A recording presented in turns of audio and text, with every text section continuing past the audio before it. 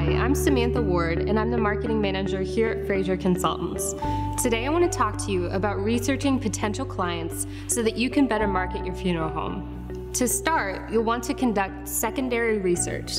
And even though secondary is in the name, it's actually the research you want to do first.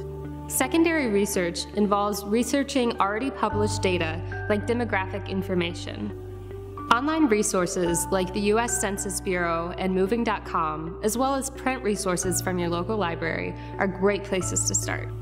Demographics that are relevant to your research may include population, age, religion, gender, or any other number of factors.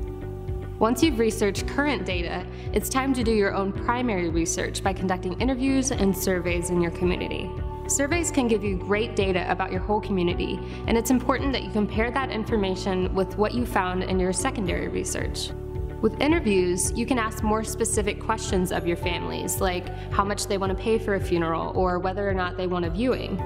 Once you finish your primary and secondary research, it's important to establish your funeral home's brand. When you think about your brand, it's not just your logo or the colors that are associated with your funeral home, it's all about the feeling that families get when they hear your name.